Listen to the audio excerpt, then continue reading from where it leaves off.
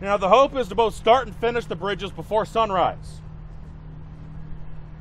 Unfortunately, that's not going to happen. Around 5 a.m.,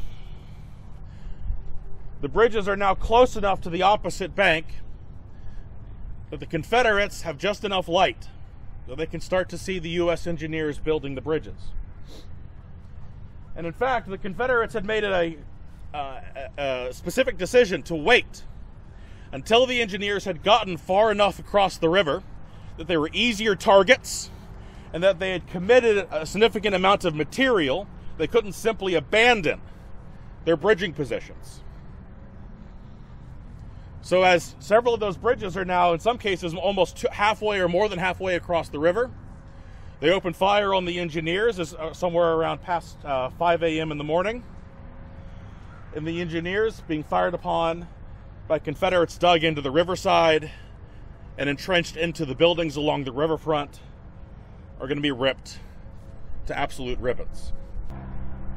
While the Federal artillery here on the heights had made it impossible for Lee to place large formations of infantry in the town, he didn't need to have large formations of infantry in the town. He didn't have large formations of infantry in the town. He had dispersed formations of infantry in the town. Little pockets, little cells of 2, 4, 5, 6 men in a building, in a foxhole, in a rifle pit, dispersed here and there.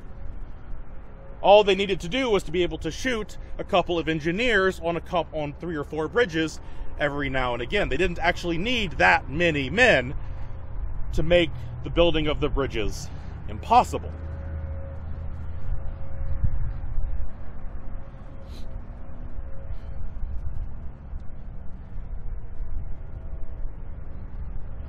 Even with the best artillerymen the Army of the Potomac could arrange against them, even with the most accurate guns the Army could drag up on top of the hill, the artillerymen are firing through fog, are firing through their own gunpowder smoke, are firing at the extreme realistic ranges of their guns, are fighting the inherent inaccuracies of black powder and cast iron projectiles.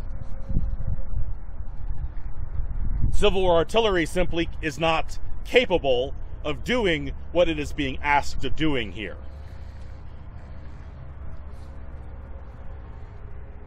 So,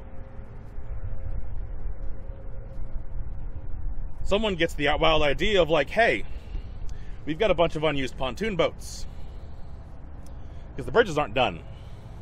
And we've got a bunch of infantry that aren't doing anything because they can't go into town because the bridges aren't done. So why don't we take some of those infantry who aren't doing anything because the bridges aren't done into the pontoon boats that aren't doing anything because the bridges aren't done and have them row across the river because they can't walk across the river because the bridges aren't done. And have them take the riverfront the old-fashioned way. So all told, the U.S. Army is going to shove the better part of 5 regiments across the river in these pontoon boats, which, you know, wouldn't you love to assault across the river in a wooden boat designed to basically not move while getting shot at. For the record, no one's been trained to do this. This is not in the manuals. Believe it or not, European armies actually do train to do things like this from time to time. Not us. We didn't train to do this. We were making this stuff up.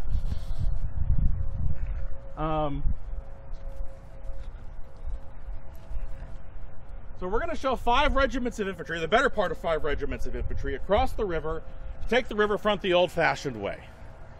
House to house, pit to pit, hand to hand. Making up urban warfare tactics as we went along. So by the time the bridges are built, the city is secured, and the Confederates have, and the city is actually under U.S. control, Burnside's plan is in shambles. Now, remember, at the beginning I said the entire reason Burnside is coming through Fredericksburg, right, is he's trying to move fast, right? Had you pull out your phones and find where all the highways were, right? Well, this was the #1 highway, right? He's trying to move fast, right? Well, he's not moving particularly fast anymore, right? So plan 1 was to get across the river before Lee even knew what was happening. Well, that didn't happen. Plan B was to try and cross the river somewhere else. We had to give that plan up too. Plan C had been to cross the river so quickly that he could hit Lee's army and surprise it and hopefully catch it before it was fully concentrated. Well, that clearly hasn't worked either. Because as the sun sets on December 11th, Stonewall Jackson's corps is starting to pull up into its defensive positions down at Prospect Hill. And any chances of catching Lee's army, even slightly understaffed, well, that's largely been lost. So we're now 3 plans down the hole, and Burnside's going to have to come up with Plan D.